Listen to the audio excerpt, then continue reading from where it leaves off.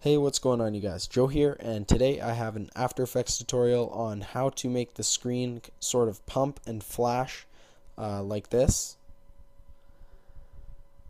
As you can see, it looks really nice. You can't hear the music because it's coming through my headphones right now. And also, I just want to say a quick thank you for how well this little mini edit was received.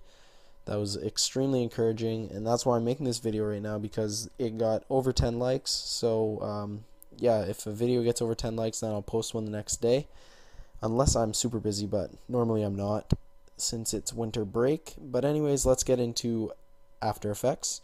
And first off, what you're going to want to do is set the points on your song where you want it to pump and flash using these markers, and I'm assuming you already know how to do that. If you don't, then I'm pretty sure I have a tutorial ready to go on that one on my hard drive somewhere, but if not, I'll make one. So if you don't know how to do that, just request it in the comments section below.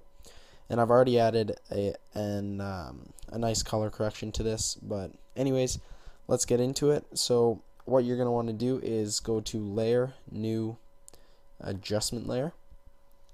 And next you want to go to Effect and Generate CC Light Burst 2.5,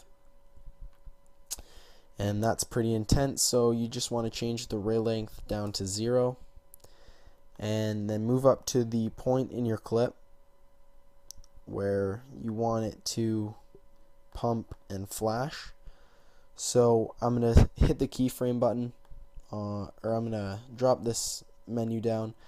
On ray length, I'm going to hit the keyframe button and have it set at 0, and then move one frame forward and change the ray length to, it kind of depends on how you want it. I'm going to change it to about 35. It kind of depends on what you want it to look like, and it is all personal preference. So yeah, I'll just have it at 35, and then you want to move. It kind of depends on where or how much time in between pump flash sort of thing you have. So I'm going to put it right down to there, or right there, and change that to 0. And then what you can do is just copy these keyframes using Control or Command C, depending if you're on PC or Mac. And then just make sure you're at the right point and not one keyframe or one frame too far or behind. And yeah, just continually do that, and you'll see that's what it will do. And also, if you want to, what you can do is on the adjustment layer as well, you can hit scale, and or not on the adjustment layer, sorry, so we'll just put that back up to 100. On the clip that you want, if you want it to pump a little bit more, you can just change the here, let's see, all you want to do is just change the scale. So keyframe there, one frame forward, and then just pump it up a bit, maybe about 10 things higher or something.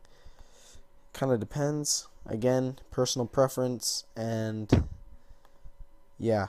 And also, guys, I hope my mic sounds alright. I'm using my Turtle Beaches that I got for Christmas, so I hope there's not too much, I don't know how to say it, pop when I say like H's and P's and stuff. And yeah, so if there is, I'm sorry, I won't use this mic if it doesn't sound good. So yeah, and then just continually copy and paste these onto your project. Oops, no, you want to copy these frames and then just do the same thing as before, and you'll see you get that nice little pop and flash in your project. So guys, if this tutorial helped you out, then make sure you leave a like and a comment, and subscribe if you haven't already. And again, leave any more tutorial suggestions in the comment section below. Alright guys, have a nice day.